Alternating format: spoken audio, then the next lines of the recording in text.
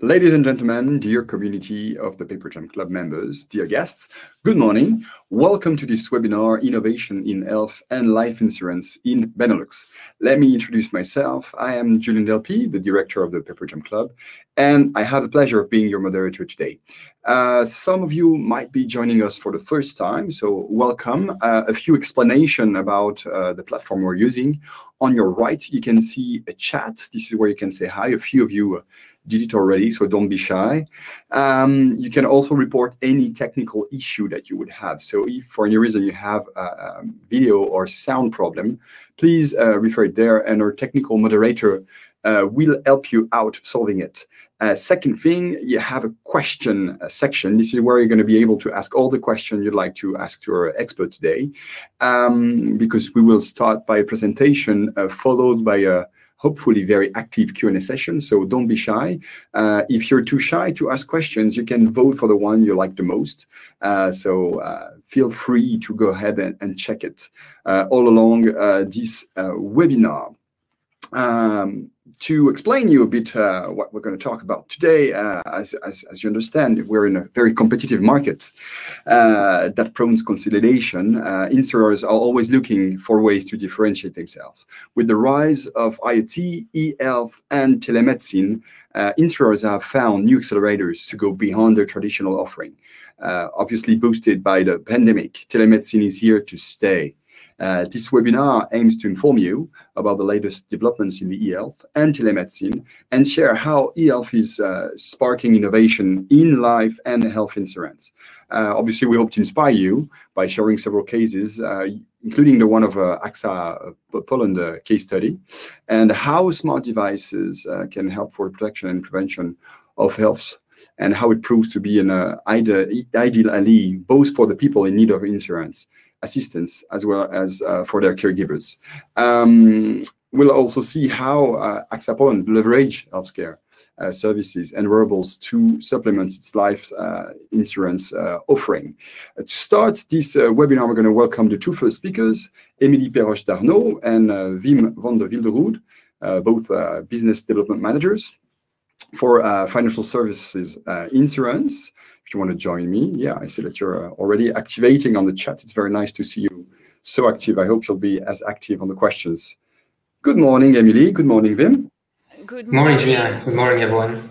Good morning, everyone. Thank you, everyone, to be present today for our annual insurance breakfast. But we usually do in person, but not virtually. But this time we decided to do in partnership with PaperGem. But before we go to the order of the day of this webinar, I would like to ask Wim to do a quick recap on how Comarch has been doing this past month.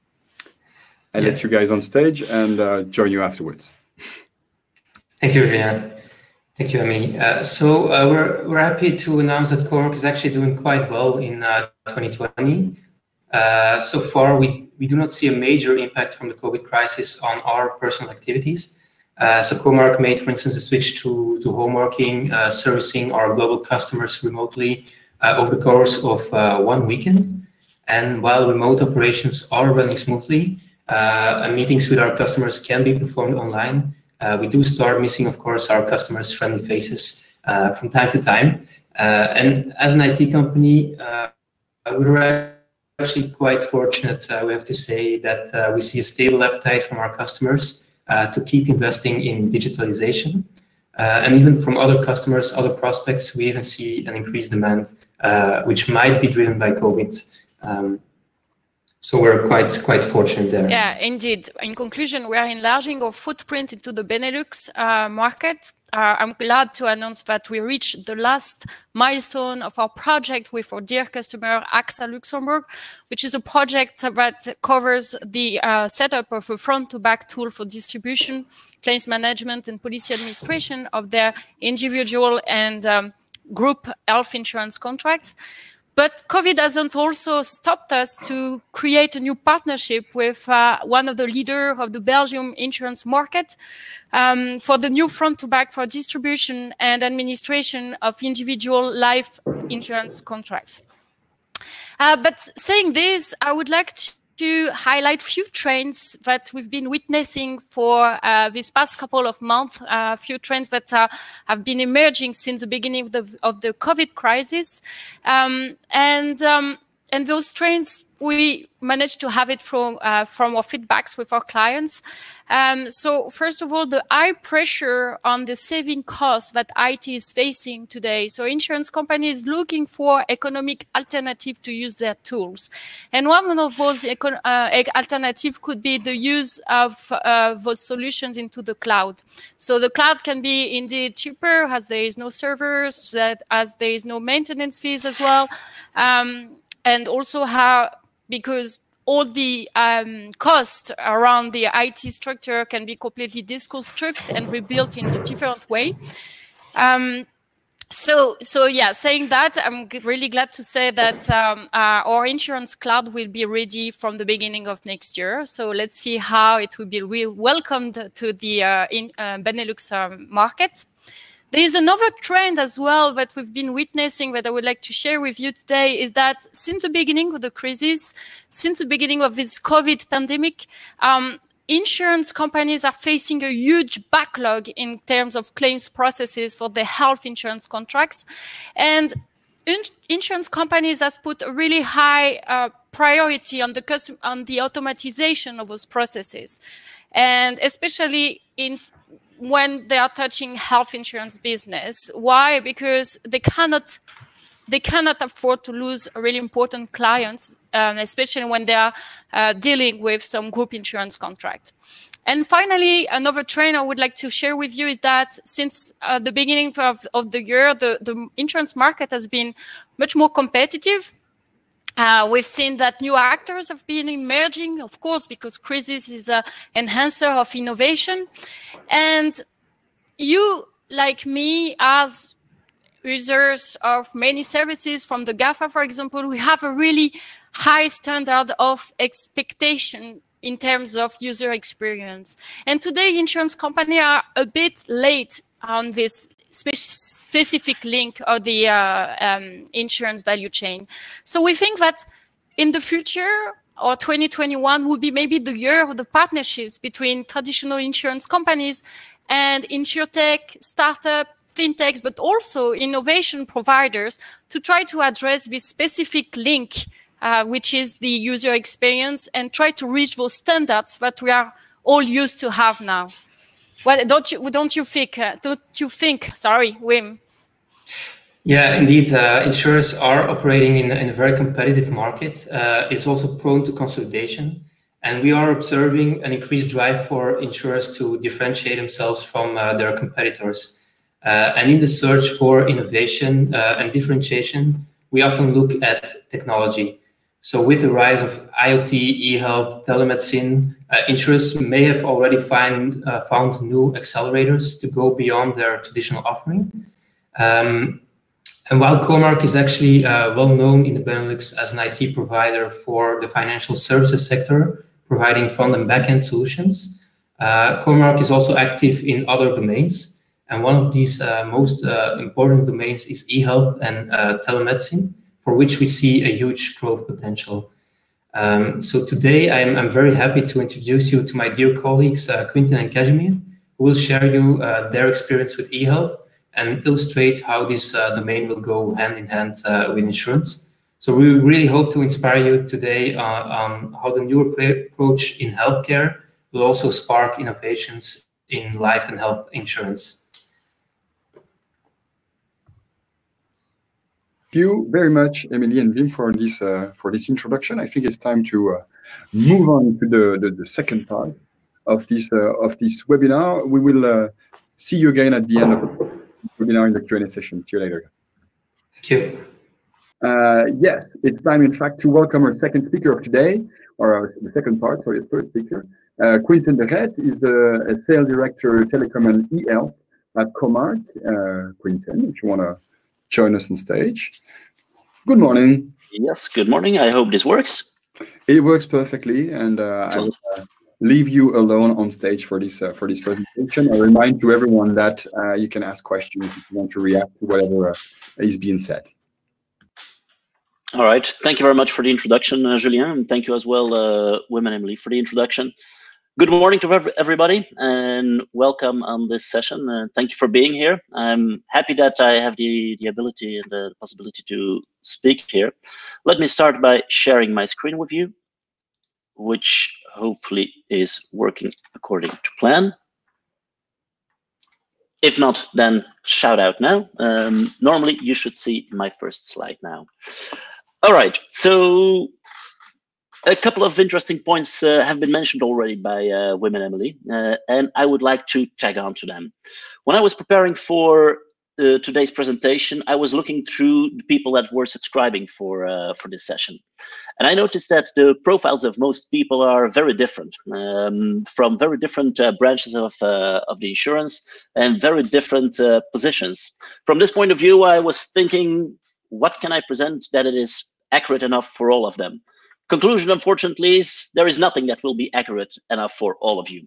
So let me at least do you the favor of clearly painting the scope of what I want to present to you today. My goal is to present to you a much broader perspective on healthcare. And from this broader perspective, also show you the possibilities of how insurance players can take a role in that, how insurance business can go from a supporting role to an actual key role in this business. So this is my main goal today. And I'm aware that for some, this might be too high level. For others, this might be already too detailed, but I will try to strike a balance in between. So as I mentioned, the broader perspective on healthcare, if my slides would be moving, that would be fantastic. And there we go. A broader perspective on healthcare. Why do I want to start with this? Because if you want to take a look at what an insurance company can do today, and where, from technological point of view, what the possibilities are, and how business possibilities could flow out of that, I do believe it's important to understand a bit the background of that. So I will start by giving you a bit of insight into that background exactly. So let's take a look at a broader trend that is going on in society. Digitalization is nothing new to you, and I'm not putting any rocket science on that slide. I'm perfectly aware. Digitalization has been ongoing since, I would even argue, since 60s, 70s already. Because this started actually with a lot of automation that was happening. Automation that is still continuing up till today. Processes are being automated in all sectors. And this has, let's say, since Industry 4.0 has taken a next step into pure digitalization. What do I mean with that? We are taking everything mobile. We're taking every experience that we do in our daily lives, we're taking that to mobile world, or to the digital world at least. Think about how the banking industry has changed and the insurance industry from that point of view as well. Nowadays, all of the insurance companies have digital portals, have applications. The banks closed down a lot of their offices, and this is a trend that is not only in banking and insurance, but is a much broader society trend. The word digitalization has been a hype since 10 years already, and still it is ongoing, and we're not at the end of that road. And healthcare is no exception to that rule. Healthcare has followed that trend of digitalizations. I would say that I would argue that in some fields they have followed this trend, in some fields they were pulling this trend even. Pulling this trend, for example, in think about robotics. Robotics have been put, let's say, in, had a high focus on the industry of the healthcare. Think about robotics for nanosurgery, for example. You needed robots, or well, it would be very welcome at least, and they're actually active in that industry. So in way of technologization, this is really pulling the industry. Other ways, they're holding it back as well. Think about electronic health records. Actually, this should be a logical one nowadays. My colleague Emily already mentioned how we all, as a customer, are expecting great customer experience. Let's say that when it comes to healthcare, typically we don't get that yet, especially not when it comes to the digital part of it. Think about whom of you has access to their own electronic health records. Typically not a lot of people, or not at least to a coherent electronic health record. This kind of things, they're lagging behind for sure. But there are other parts, for example, in simple dental care. Dental care is actually a nice business and a good explanation. I happened to be at my dentist a couple of weeks ago. I needed a new tooth. I hope you will not see it. And what I was amazed at is that my dentist took a device about this size, so let's say 15 centimeters long, and he started scanning my teeth and my jaw. Now, when I asked him how long he was using this device for 3D scanning my jaw, he told me he was using this since 6 years already. So from technology point, I found this pretty impressive. But what I found even more impressive was that at the very same time, I could see on his computer the image being made of my jaw. And he was not scanning that in any particular order. No, this was fully automated software that could recognize perfectly where each bit and piece of my jaw could fit. And this I found pretty impressive. And it's a good example of how dental care have advanced rapidly in technology. Dental care is actually also a good example of another trend that we have seen in healthcare in the past couple of years. And it's a shift in mindset. We used to go to the dentist when we had a toothache, and then we went there, we got it hopefully fixed. We went back home till the next time. And the very same thing at the doctor's office. You go to a doctor's office when you feel sick, you are hopefully cured, and you come back home.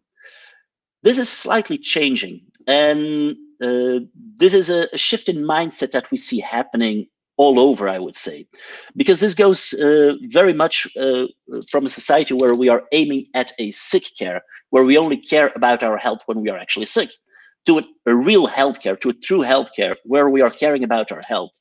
And you can only do that, and that's something that you can see happening in society, if you are having an increased interest in personal health status. Whom of you has a Fitbit?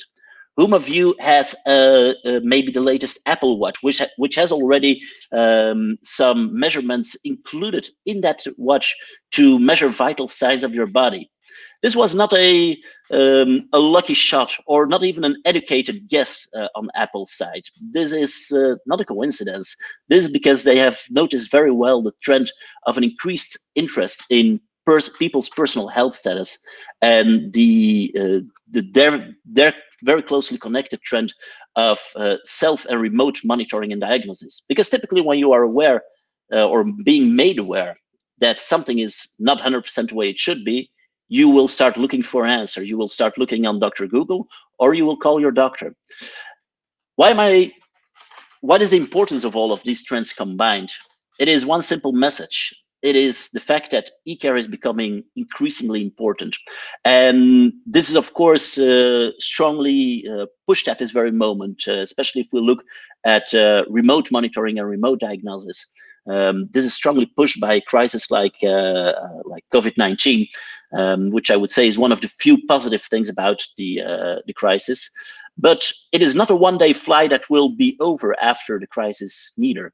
This is here to stay because it follows perfectly, as I try to show to you, how this is following the general digitalization trend of society. Now, with e-care becoming more important, it's also, I want to come back to another concept.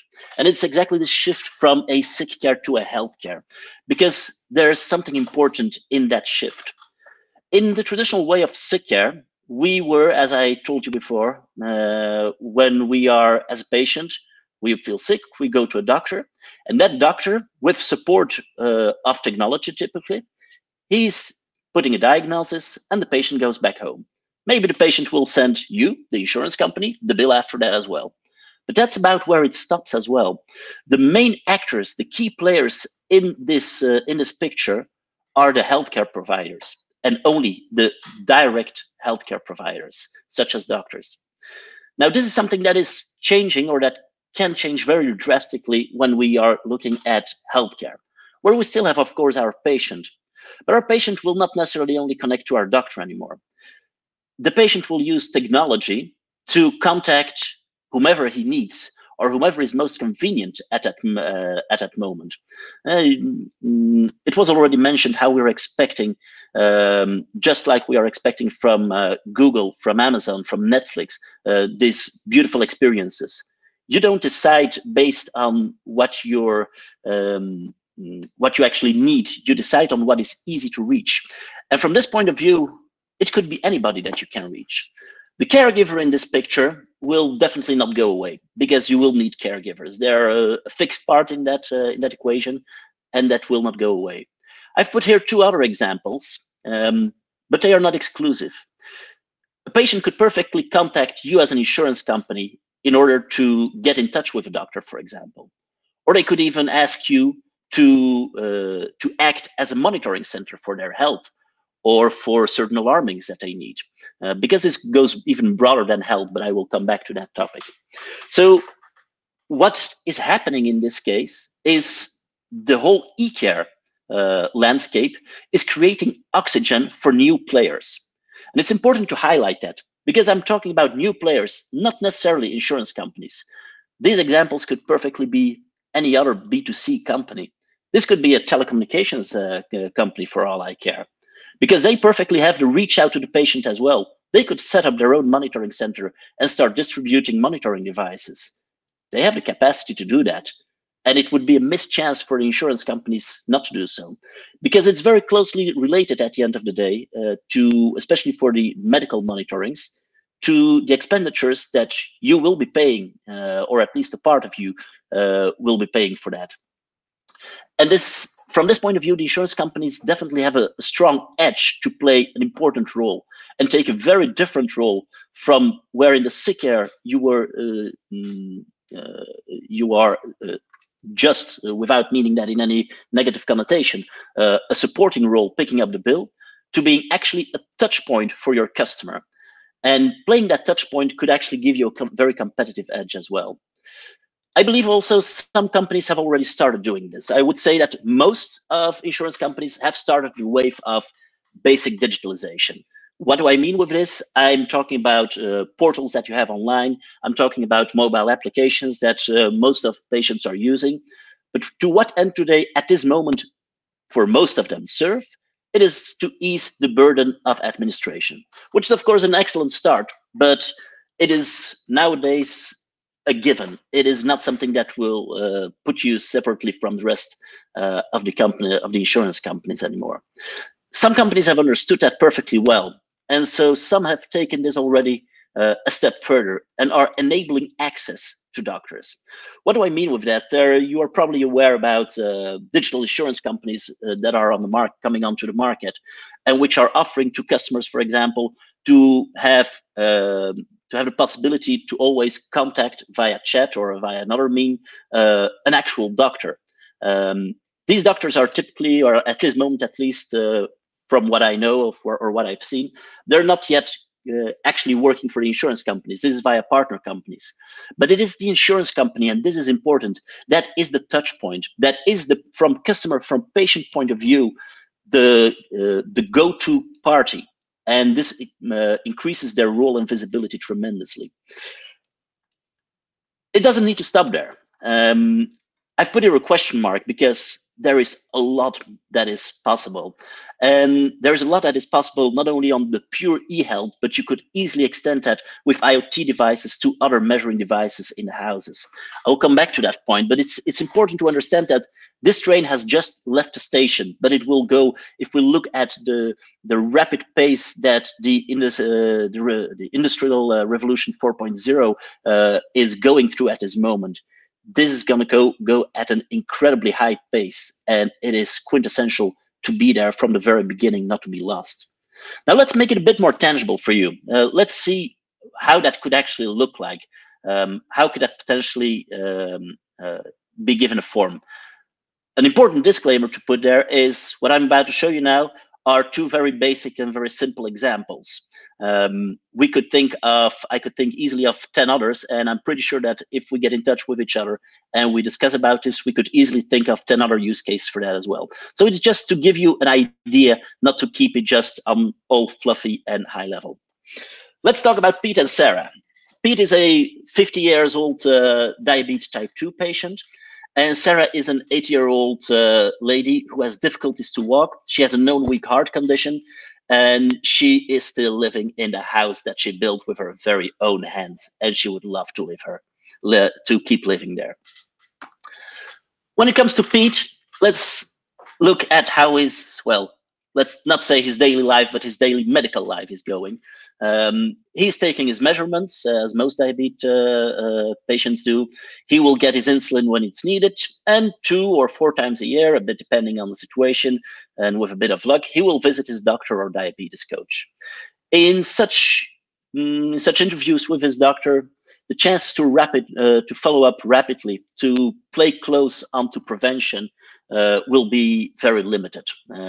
And this is, for people who are not familiar with the problematics of diabetes type 2, it is known that prevention is one of the key factors there in order to prevent further diseases, and from that point of view, cost, when you look at it from an insurance point of view.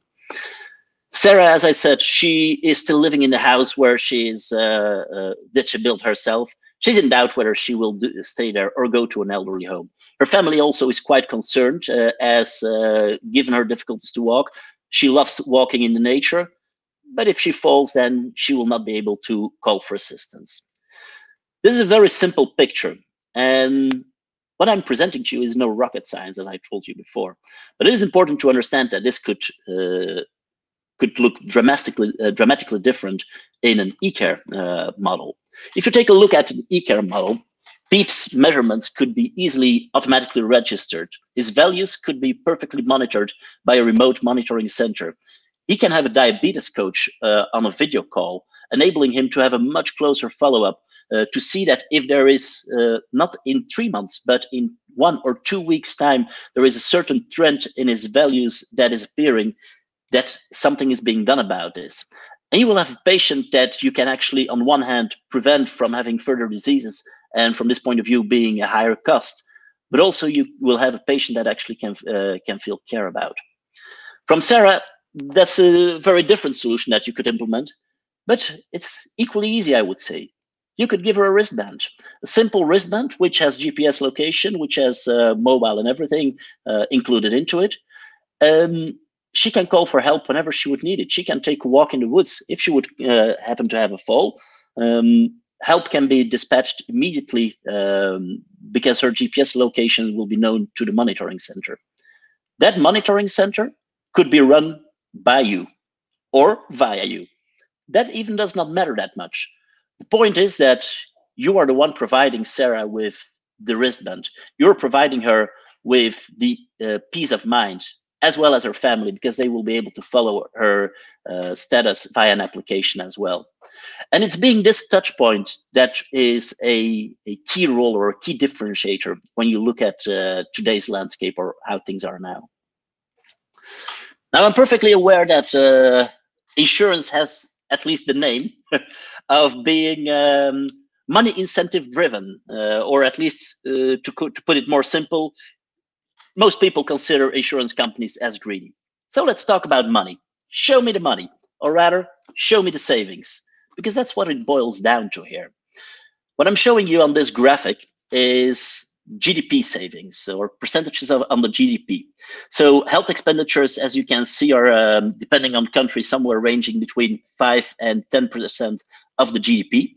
And research has shown that if you would implement full e-health and m-health, you will reduce this cost impressively. If you take a look at Belgium, that will be 0.5% of the GDP. Luxembourg even 0.6.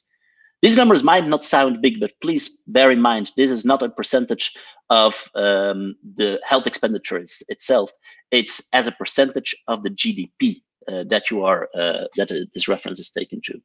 If you're wondering, by the way, why I'm showing you figures from 2014, that would be a very valid question. This is data coming from a European Commission report, which was published in 2018, and at least to my knowledge, is the latest one on this stage, which I actually regret strongly, because I'm pretty sure that with the current status and stance of e-health and m-health, these percentages could even be increased. And let's talk about another example of savings. Maybe I will argue, or I will hope that most of you who have already been busy with e-health in the insurance industry have taken a look at these tables. And I apologize for the fact that they're being quite small. What is important to understand, or what is shown on these tables? So first of all, this first table is showing from patient point of view, the costs. This was research done in Sweden, as you can see. And they are comparing the digital model versus the in-office model. The second table is showing you the fact that the total society costs. Once more, the digital versus the in-office model. What is interesting here is to see that in both cases, the digital model gives you a saving of over 40%. This is a direct saving that is being made. And I'm perfectly aware that this is Swedish research, and it's always extremely difficult to compare countries one with another. So I will not tell you that you will have exactly the same savings here or in the region where you're working. But even if you would cut these savings in half to make it more applicable to your situation, it is still a huge amount of money that you're saving on that. So from that point of view, I believe that on a direct cost saving, there is a lot to be gained. But there is much more than that. And I will not go in too long, because I see that my time is running quite fast as well. I won't go in a lot of details, but let's have a quick look still on what could it bring more to an insurance company. On one hand, it is driving down your costs, as just discussed. But what is probably equally important is the fact that you can prevent a lot of costs. And I want to quickly zoom in on that, because you can not only prevent costs related to health, but as I said earlier, if you are monitoring your patients, and if you're installing, for example, concepts like a safe house, in which you will make sure that you implement certain meters, certain measuring devices within houses, you can even come to new types of insurance policies thanks to that alone, because you will be able to measure via Internet of Things certain things within a house that will prevent damage on property. You also have a better customer knowledge. Now, I'm perfectly aware that is a disputed point, because that's where we get on the edge of privacy. Now, I don't believe that the debate has fully closed yet, and especially taking into account research, which has clearly shown that customers are actually willing to give up a part of their privacy if they get tangible benefits. I believe it is this debate is not at the end yet. But also think about the fact that you will have customers who feel constantly cared by their insurance company. That is an experience, and pardon me for saying so, but most companies, insurance companies at this moment, are not being able to offer it. They're aiming at it, yes, but most of them are not actually achieving it. Last but not least, new policy possibilities, and I want to give two very brief examples on that. You could perfectly think of a new way of a policy where you are lowering the premium of the policy by X percent, in case that the patient is, or client in your terminology, that your client is sending measurements at least once per week, for example. I'm just thinking of some example. Even if you don't, due to the privacy intrusion, if you don't have insight into those measurements, it is still very valuable, because a customer which will have seen that there is something wrong with a certain value will start looking a preventive path for his health. But you could also think of very different examples. Think about a life insurance which is actually not giving you any sum of money at the end of the ride, but which is giving you peace of mind, which is giving you exactly this bracelet. And from this point of view, is rather a life assurance than an insurance. I will not detail this too much, because my colleague Kazimierz will go into this very shortly as well. I will not go, because my time is really running out, so I will not detail the patient benefits, but I think it's easy to understand quite quickly that also from patient point of view, there's a lot of things to gain in the whole e-health story. And having a good counterpart, such as an insurance company taking care of that, would be of tremendous value. What was my goal of showing you today? We are in a society which has a trend, a very clear trend of digitalization that is not going anywhere, as is e-care, which is also only taking off and going further. And this train has started with quite a few insurance companies already looking into this, some actually executing first steps in those new kind of policies, new business models, and new way of taking position in the market. And this is something I believe you will need to be fast with, because I will repeat that once more before I pass the word to my colleague. You are not the only players that are the potential players in this game. You have a true edge because you have the insight, you have the additional benefit. So the edge is real, is big, but other players are lurking on this space as well, and will be very happy to take part of this this pie. So I believe it's time is really there for insurance companies to look into this and to move to the next level. To give you even more inspiration on that, on how that could look in use cases and how you could implement that on a practical level, I will pass the word to my colleague Kazimierz to discuss this as well. Thank you very much. Thank you very much, Quinten. And in fact, it raised questions, because there are already 2 questions that have been asked. So feel free to ask questions, and you will be staying with us for a Q&A session right after. And it actually raised me a question of, you're talking about the players that might develop that kind of things, and probably players that come out of the health insurance sector. I mean, we see people that were doing electric cars that are able now to do space stuff, for example. If tomorrow, pretty well done also, I might add. Pretty well done. And if tomorrow, with the experience they have, they decide to launch themselves in this kind of business, they might be successful. So this is where it's interesting. Anyway, well, I'll ask you that question directly afterwards. Yeah. It was just a teasing for the other one. See you afterwards, Quinten. Thank you very much. Thank you. Yes, I repeat it, but go ahead and ask your questions. Don't be shy. I see that, Mary, you made a comment, but you can even turn it into a question. So don't hesitate. For this last part of the presentation, before going to the Q&A, I'm going to welcome now Kazimierz Cieciak, the consultant director for Comarch. Kazimierz, if you want to join me on stage, you're more than welcome. And we'll discuss the business case of AXA in Poland together with Kazimierz. Good morning. Good morning. Not only AXA in Poland, thank you very much for the invitation. Thank you very much for possibility of being with you. So this is something still very new for me, the virtual reality, but great that we can meet together. I'm sure you're going to do great. I'll let you on stage. Thank you very much. Thank you.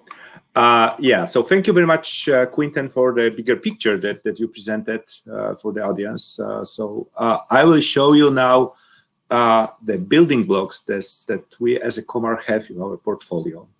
Why building blocks? So we already experience in e-health sector and experience with cooperation with insurance company, but unfortunately there is no ready recipe for every player of insurance market.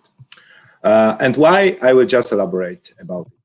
So first of all, I would like to show you why. So I've got the same case as Quinten, but it works now. Perfect. So why, as a company, we are able to give you our feedback, show you our building blocks in healthcare. So first of all, so we are a company grounded in Poland more than 27 years ago, and we in healthcare division got 3 parts that are very specific for the healthcare. So first of all, we've got the ability to create software, to integrate software with interoperability with other solution. Then we are producing our own medical devices at our IoT plant, and we've got our own medical facility, our own medical center with more than 100 physicians, and it gives us the possibility to test in vivo the solution and to integrate with the life sector, with everyone. Yeah, so we can also speak about 2 different speeds of implementing the e-health. So previously, before the pandemics, it was developing. So we had a lot of businesses in Europe, also in the States. We've got inquiries from different markets, but now during the pandemics, it moved very, very quickly.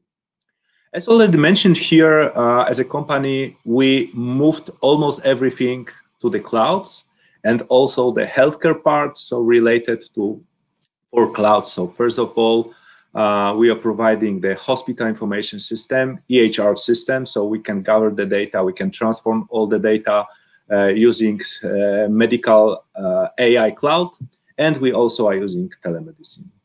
And I will be focusing today mostly about the telemedicine and telecare solution, because from our businesses that we are running with partner on insurance part of the business, so this is something that can be most interesting for you. So talking about the telemedicine and telecare, so these are 3 mostly the most important part. First of all, you've got the platform. So this is something that we are using. Sorry for this. I just only have a pointer, but okay, so it will be perfect red painting here. So we've got the eCare platform, so the telemedicine platform, and also the people that are watching the signals. Then, of course, as well, we've got also the people that are watching signals, watching information, and also we've got medical devices. So we've got different medical devices. We've got medical devices that are connected to the platform. We've got different solutions for different parts of diseases. And here I would start with the first part of our solution. So this is the wristband, the simple tool that we can equip our Peter, as Quinten told us. So we are able to call for help to get all information. So the people equipped with our bracelet with wristband can be in touch not only with the monitoring center, but also with family using the application for them. So if there is a need to call for help, we can use the whole solution. Of course, we already extended the solution. So life wristband with telecare services for safe home. The safe home solution is the home equipped with different IoT-related sensors, like, for example, motion sensor or flammable gas detectors. So we can equip the senior homes to raise the comfort of them and to help them to stay at home. Then another part of the solution related to the insurance and to the product that we already, we've got the pilot project running, and also the project is the solution of connecting different medical devices to the cloud using the communication hub. So like this is the tablet or the mobile application, also medical software with certification, and we are able to send the medical data to the platform.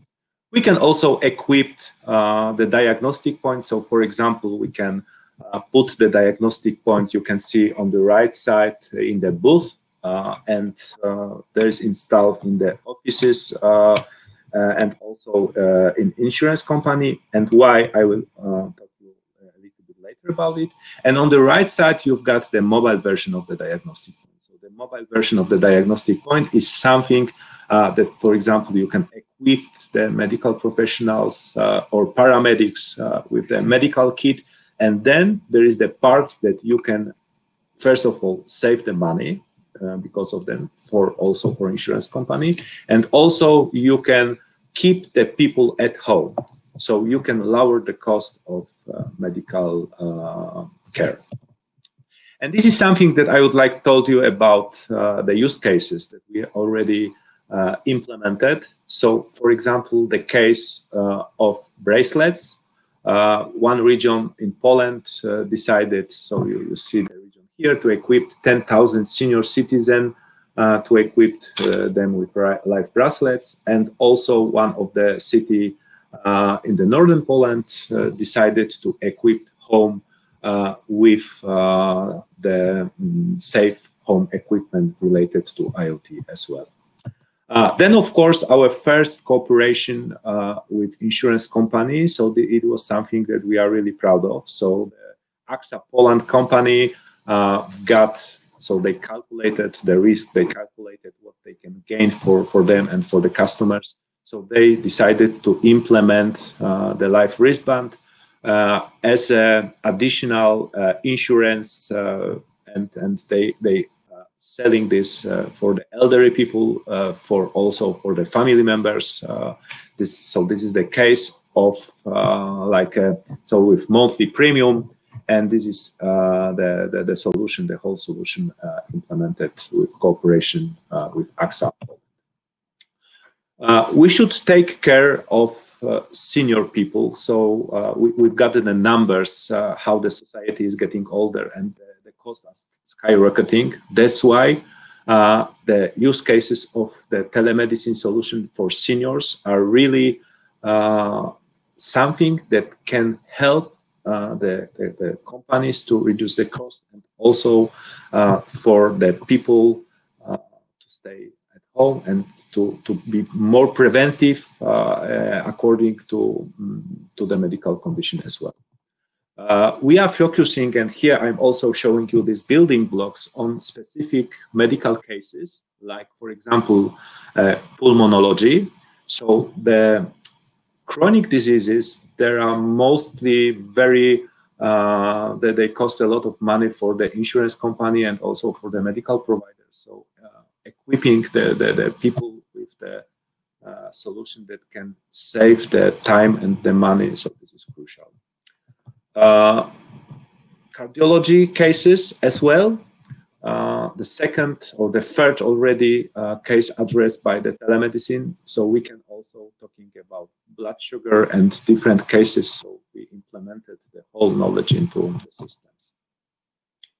And then information, we were talking about the cost, we are talking about the insurance company, but please have a look what policy holders can achieve implementing also the telemedicine, the e-health solution, so contributing the whole scope of very modern devices and very modern path of taking care into the products.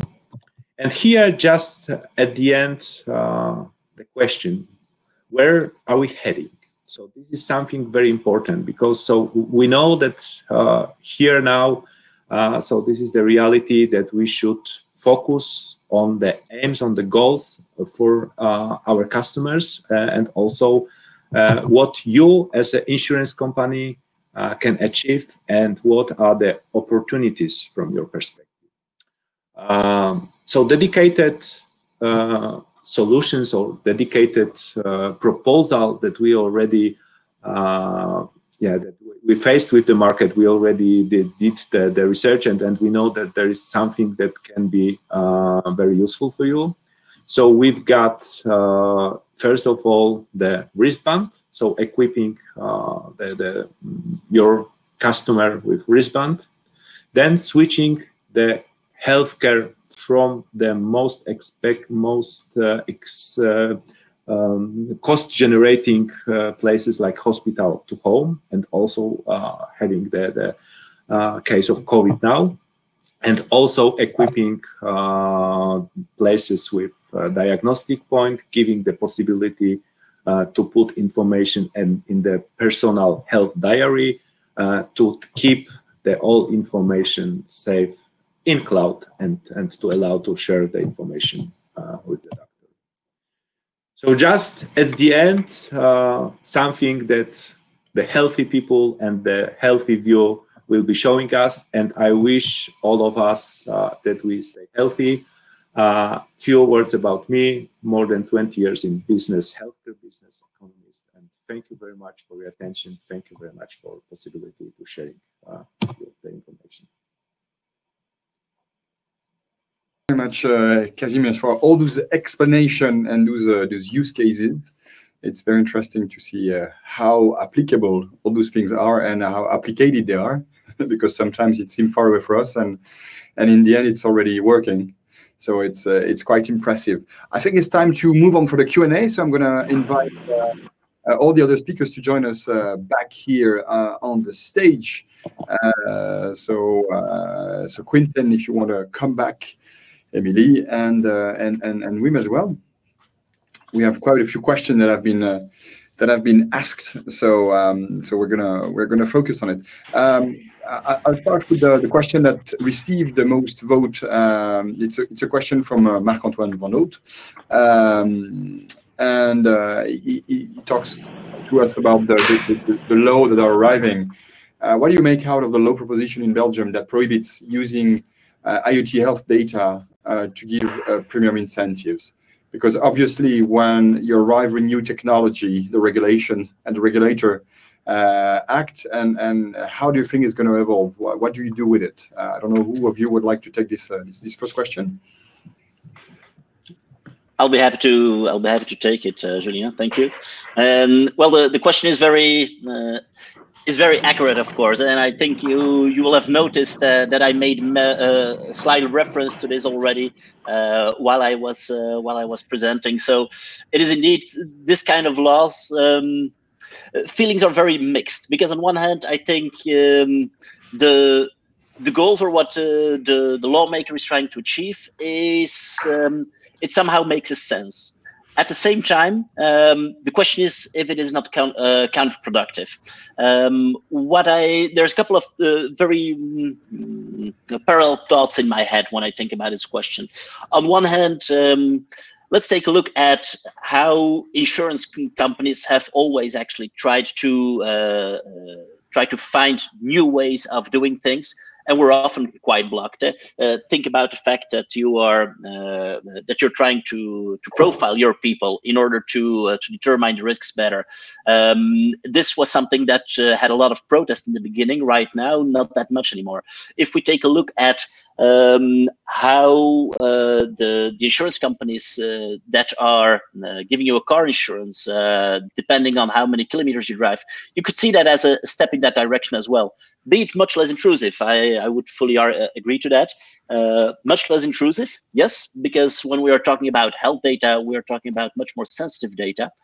question from my point of view is always, are people actually willing to do that? And what will they get in return? Let's take another parallel thought on that. If you take a look at teleconsultations, this was something that was held back and not approved as a valid way of consultations in healthcare up till the beginning of COVID. And all of a sudden you see a pandemic coming and things get into a rapid change. And I believe that could be the same here. I think the first reaction of the lawmakers is a scared reaction, which is not necessarily helping things forward. At the same time, I'm also wondering, is that a true blocker for you at this moment? As I mentioned it before, I do understand the impact that it has on making very specific or really tailoring your premiums to the actual behavior, because that's what we're talking about at the end of the day. Question is if you really need that. If you cannot make a first step already, and let's be honest, I don't see many insurance companies that are already on that step, where you are just giving that service, making sure that data is being checked by your own customer. Because as I mentioned before, a customer that is already checking his own health status will probably be a lower risk for you already, rather than a customer that is not checking his own health status at all. So even if you don't have access to the content of the data, just the fact that there is a measurement being taken, this, I believe, could already create opportunities.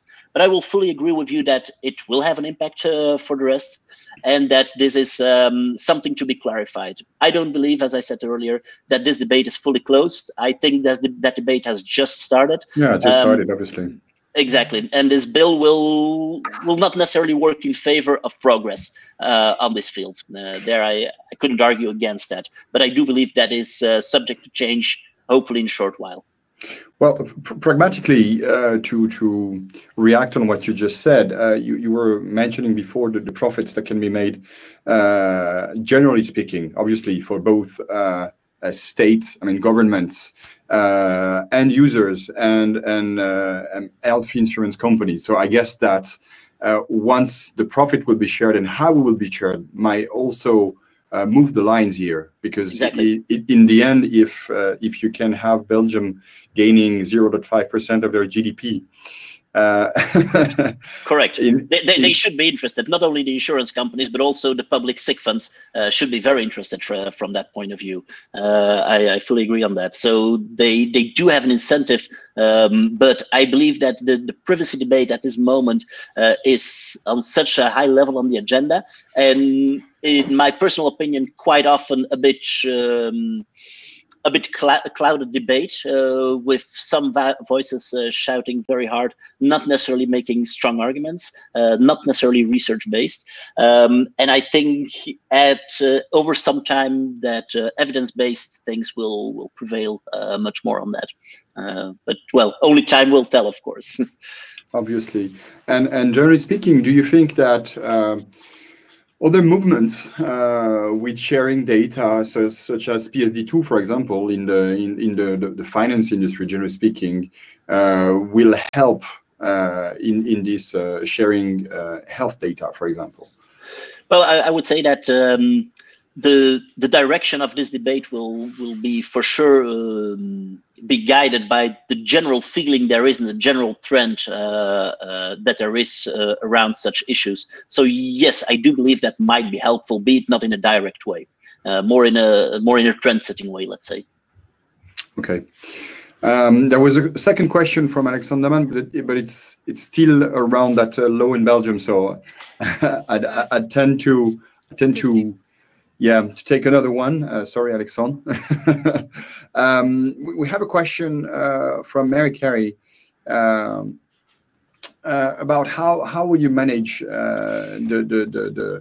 where it's going to be stored and the cybersecurity. The exact question is the technology is fantastic here, but people, and especially the end user, might fear for the security. So how do you think about addressing this topic? Do you imagine in the future that there can be ransomware or things like this, because it's really important personal data and medical data? How do you see it, and how do actors react on it right now? Yeah, I can take this question from my perspective. So this is something that, so my history was that I was also working for the biggest university hospital in Poland, and the data privacy and the safety of the IT infrastructure and solutions. So this is something very crucial. And I'm really happy that our company running the clouds, running our own infrastructure. So for us, the safety of the data is one of the top priorities now. So this is, as a company, we are cooperating with, of course, insurance sector, with banking sector, also with military sector. So as a healthcare part, we can take the best practices, we can take the whole know-how inside our company and implement it into our medical software medical systems. If there is the data, there is always the risk of some problems with the data. So that's why we are really working proactively to fulfill all requirements and also to test our whole infrastructure or ecosystem according to the safety. So there is no possibility that everything will be 100% sure. But we are doing all the best that we can to ensure that the data, medical data, the most crucial data for everyone will be safe. So this is my answer for this question. Thank you very much. To go further, I mean, we all give, I mean, not medical data, but a lot of data to GAFAs on a daily basis, and we almost never question it. How can a sector like insurance transform the relationship they have with the customer to make sure that people will share their data? Because with GAFAs, you have nothing to win when you share data. I mean, you don't earn anything at the end of the month. You don't have premiums because Apple knew exactly when you were going, where you were going. I mean, when you go to your car right now, your cell phone asks you if you're going back home, if you're going to the office. So it knows already the pattern of your day. It knows already where you're going and invites you to do things. I mean, tomorrow, obviously, probably Amazon will arrive and tell you that your fridge is empty, and so you should buy something. So basically, we're already sharing a lot with GAFAs. How can trustable partners like life insurance or insurance company, health insurance company, gain that trust with their customer? Because in the end, this is what they have to do is make the journey so that people will be willing to share it with them. How can they start it? What's the first milestone of it? Maybe I can share my perspective on that one. I think it's about from the customer perspective, it's always about what's in it for me. I don't think we will get to the, let's say, using data of the customer just like that and having access to them just like that. It's about building trust. It's about going step by step. And what the point that Quinten touched, it was a good example to leverage, let's say, health records to reduce the premium. I think it might happen already today in some countries, in others maybe more, let's say, prudent. But at the end of the day, I think you start by offering services and building trust with the customer. And if today the technology is leveraged, let's say, as a measure for prevention, and the customer will see that the insurer is not using their data, is not actually doing anything bad with it. It's like Google's initial credo, don't be evil.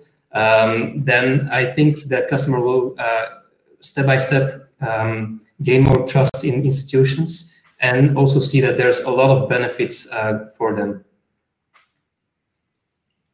Okay, yeah. So what's in it for me? and if I might add to that, so indeed I fully agree with what Wim said. What's in it for me is one thing, and I think that this building trust, transparency is an issue of extreme importance there. And I think that is something that, especially in the insurance industry, is lacking at this moment. Most people don't trust their insurance company. I will speak for myself. I don't trust mine. I've had too many issues with it. So I believe that transparency in the policies is it is something that is already high on the agenda for insurance companies, because I think they're perfectly aware, all of you are perfectly aware that this is a main driver for trust, and from that point of view, for retaining customers. And I think there's still a way to go there. So I fully agree with Wim's point, and I think one way to build that is to increase transparency level. And you see that, for example, if you take a look at some of the new digital digital insurance players on the market, they are really aiming at that, and they are advertising their transparency everywhere they can as their main breaking point, their main advantage point. And I believe it is a very smart way forward. Thank you very much, Quinten. Time is passing by quickly, so to actually be transparent with our participants, we said to them that it will last about an hour, so it's going to be the last question. The last question is: we see obviously a lot of opportunities with the new feeders, but to go back to what I was saying after you speak, Quinten, how much of an opportunity is it, and how much of a threat is it? Because you have new players that can absolutely transform that industry, that are already very good at the customer journey, very good at managing data, very good at bringing back value quickly. So how quick should the insurance sector embrace all those changes to make sure that it's not someone from another sector who will take the lead? Well, it's a very good question, but an extremely difficult one to answer as well. Sorry. I mean, from one point of view, the sooner the better. In an ideal world, if you really want to have an edge, you want to come out on the market as a first one with this. And this will, for most insurance companies, most probably not happen, because you have a lot of legacy to take with you, both business model and IT side. So there's a lot of legacy that is being carried with you, which makes it much harder and much more difficult to actually make the same breakthrough as some small or new players could do. However, if you want to beat them, and I'm not only talking about new players. The example I mentioned earlier is not an example that was coming out of the blue. Telecom industry, they are perfect. They're continuously looking. Look, their revenues are in steep decline, even with COVID bringing them some additional revenue, but a lot of additional burden as well. Their revenues are in decline, and they're looking for many years already. How can we get new revenue, new business on the market? The moment that they will see an easy entry for that, they will have the financial capacity to move rapidly into those spaces. So I do believe that time is of the essence, and I'm not talking obviously that we will see next week, or even in a couple of months, that we will see the big new players around the block. Implementations like this do take time. They take serious consideration on how to move forward, but it is important that the journey starts now. I believe that if you haven't started thinking about this within this and half a year, you will be too late and you will be missing the train. And telcos already launched their own financial services, their own banks. They're very active on those new sectors, and in fact, they manage the technology. I mean, we were talking about IoT before. When you have the technology and the network, yes, it's quite of a competitive advantage. Does any one of you want to add something to this last question? Emily, Wim, Casimir? No, I just wanted to say that I completely agree with Quinten, and as I said during my introduction, I think that it shouldn't be seen as a threat for the insurance companies, but more as an opportunities to develop their insurance offers, the product offering, and through the building of partnerships and with these new actors, because they have the knowledge on the specific link of this value chain, and they can share it with insurance companies that might have like knowledge on overlinks of the value chain. So yeah, this is what I wanted to add. Well, I think it's going to be the last word, the conclusion of today. For the girl. Absolutely. Absolutely. Well, thank you all very, very much to share these expertise and those insights with us. I think it was very, very clear and very interesting. So thank you very, very much, Casimir, Emily, Wim, and Quinten. You're very welcome. Thank you very much for being here. Thank you. And I will have the last word. Not to not to finish the seminar, but to give you the appointments for what's going on next. We have other events coming up that I'd like to invite you to tonight, this evening. We will still talk about digitalization, but about the industry. So we have a 10x6, our star format, still in digital. Smart factories, to realize that the industry is quite far in the digitalization. We'll talk about the Industry 4.0 next week on December 1st. I think that someone went a bit too fast. On December 1st, next week, we'll talk about comment se connecter à de nouveaux prospects en ces temps nouveaux, together with Alfred Classen from Grow to Excellence. You can enroll directly here. It's going to be a French event. And next Wednesday, actually, on the 2nd of December, we'll have the pleasure to welcome Jean-Pierre Zigrand. Jean-Pierre Zigrand is a Luxembourgish teacher at the London School of Economics, world specialist about the systemic risk in the real estate market, and we'll focus the conference on the Luxembourgish real estate market and its eventual bubble. Thank you very, very much for following us and be so active on the chat and the questions. Have a great end of day. Bye-bye.